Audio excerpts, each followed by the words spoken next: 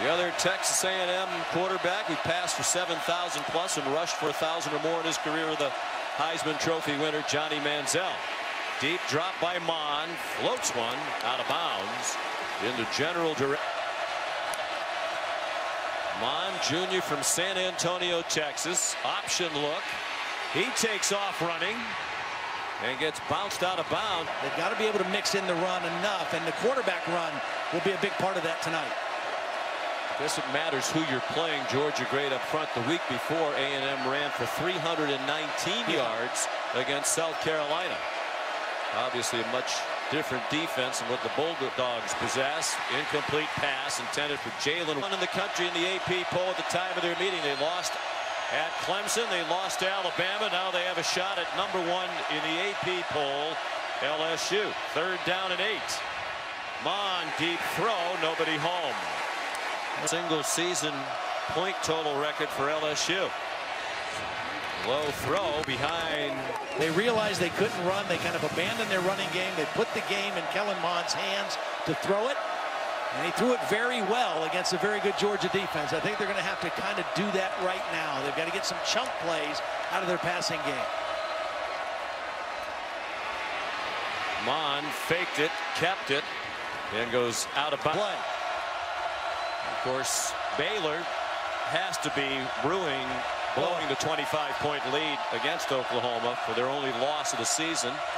They'll get another shot at the Sooners in the Big 12 title game next Saturday. Mond straight ahead for the first down. Kellen Mond.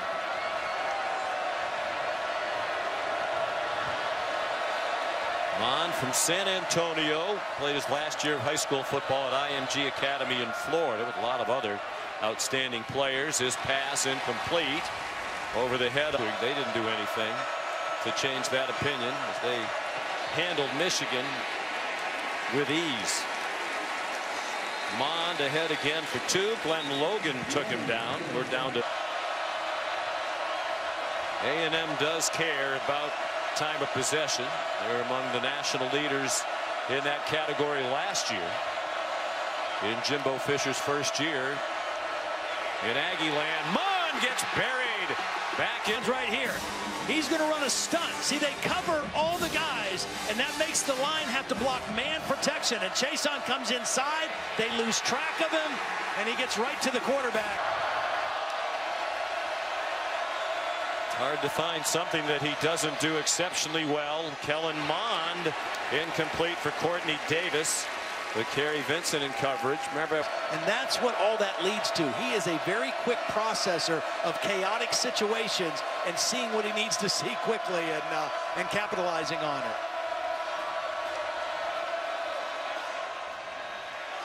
On 2nd and 10, against some pressure, Mond got it off. Be quick and be accurate with the football. Very similar in that regard. Of course, teams are going to have to make a judgment about Tua's health after the hip injury. Mond taken down, back at the 17. Caleb on. But there's a spin move. Watch him come right into the shoulder and then spin back to the inside with quickness and get Kellen Mond on the ground. And a good start for this LSU defense, pressuring the Aggie quarterback. Perhaps they found something in the second half last week at Georgia, and they made a game of it against the Dogs, but whatever they found was lost somewhere on the trip here to Baton Rouge. Jalen Wider. Him around a lot. He plays all over. He's up in the box this time, on the slot. He'll play deep safety.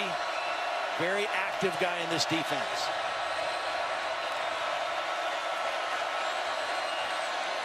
They come after Mond. He's in full retreat and just throws it away. Incomplete. Marcel Brooks, here he is, number 9, just going to come off the edge, just a speed rusher. And this guy is one of the fastest guys on the team. Actually, Kellen Mond kind of.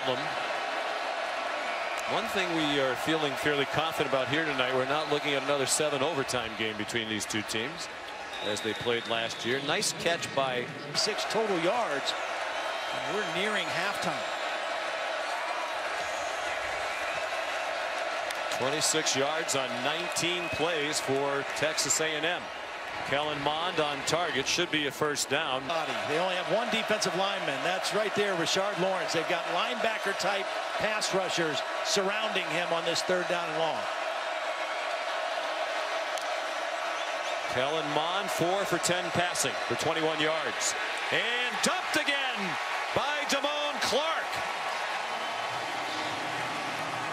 System too. Heart-to-heart with Adrian Martinez. Yeah. But, you know, again, that's part of the crazy thing. I don't think anybody knew. I mean, he was at Ohio State system and made this decision. I mean, it has been a great place and a great fit for him. Mond to Spiller on 1st down for 3. Now Kellen Mond takes off up the middle. Good decision. He gets helicoptered around by Kerry Vince. 6'3", 217 pounds, but he's pretty fearless too. They bring pressure at him after the 18-yard run. It's batted out of the air by Christian Fulton as well. Another of the 14 seniors honored before the game, playing in their final home game and going out with a bang as we approach halftime. Mond under pressure just heaved it up.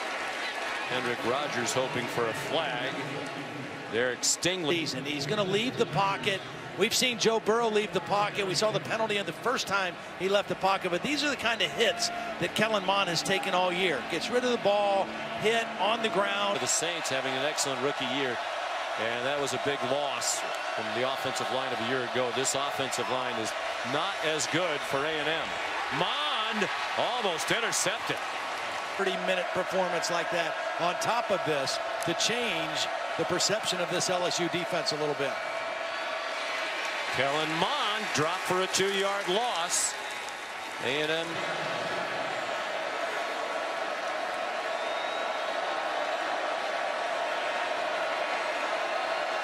second and 12. Kellen Mond just 5 out of 14 for 24 yards passing in the first half. He throws on the run, incomplete. Trying to get it to speed. Very talented, true freshman from Fort Worth. 3rd down and 12.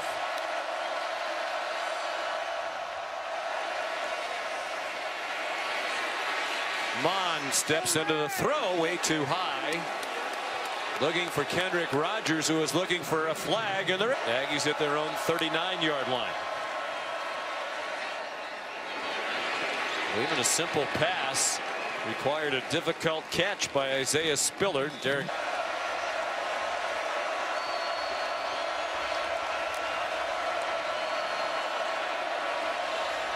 After the loss of 2. Look out, Mond got whacked by Patrick Queen and threw it out of they're the weakness of the team. I mean, for so many years it was the other way around here at LSU. Exactly. The defense carried the offense. I do think the 7 overtime game has a lot to do with the motivation level here tonight. There's the best throw of the night by Mond, but Kendrick Rogers couldn't hang on with Christian Fulton. That is on ESPN and the ESPN app. Here's an interception by Grant Delpit, bringing it back down the sideline. Flags are thrown. Here he is right here. He's going to play the deep middle and watch him just lock eyes on the quarterback, Kellen Mond. Is an interception. Defenders in the further review. Not a very give my 2 cents worth. Well, he said Marcus looks great for 59, and he does. And John Robinson looks pretty darn good for 84 as well. Isaiah Spiller with the biggest play of the night for the Aggies. And the backfield. Here's Spiller, and as he leaves, none of these linebackers are going to pick him up. They get caught up on the crossing routes. Nobody goes with the back. It looks like Jacob. The deepest penetration now for the Aggie offense.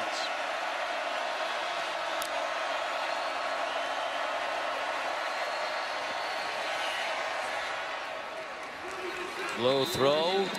Jamon Osborne, 2013. Ed was very disappointed he didn't get it. He was trying to call a timeout there, as you saw. So they were on target. Kellen Mond comes out throwing, and it's incomplete for Courtney Davis. Isaiah Spiller got them 5. Jacob Phillips made the tackle, so here's 3rd and 5 for A&M in the final minute of the 3rd quarter. Mond throws and almost intercepted. Diving attempt by the true freshman Cordell Flott. Tonight 8 times. To me, this is a great opportunity after that kind of a momentum play to go play action and take a deep shot down the field.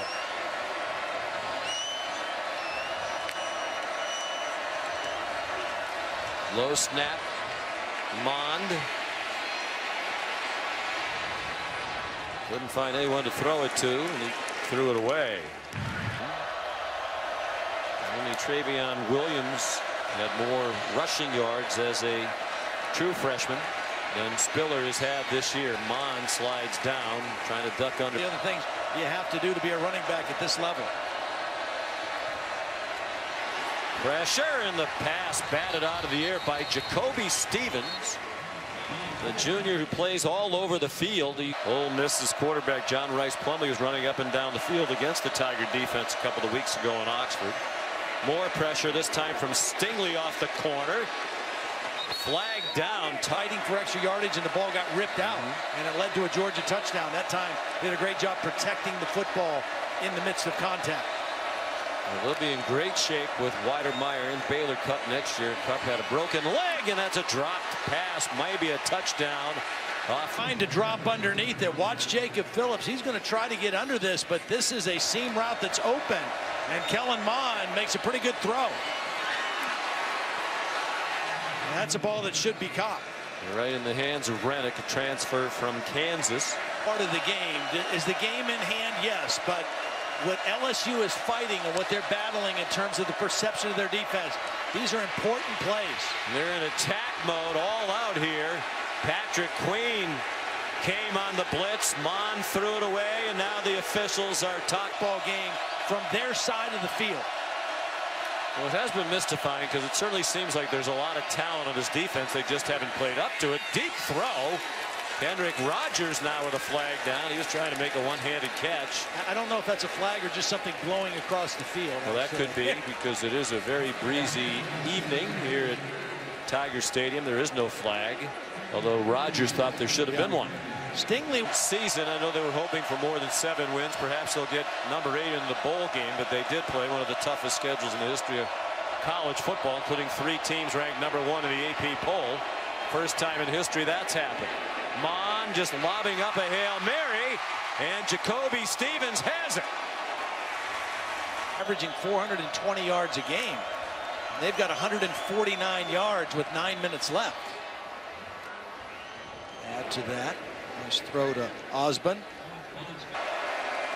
It'll be interesting, and you've made the point a lot of people have. It's important to be number 1. It is. When the college football playoff begins, because if you're number 2, you're probably your LSU or Ohio State. They'll take a look at it, but for now, it's the interception for Kerry Vincent. His 3rd of the career high. He had thrown 2 interceptions in the game 4 times. Well, and he's had a rough night, but this one's not his fault. Watch the crossing route here. The intended receiver is Cameron Buckley. You're going to see it better on the next shot. He just pulls his body out of the way. I don't know how he could have thought this wasn't intended for him, but at least put your arms up and try to touch the football. And Kellen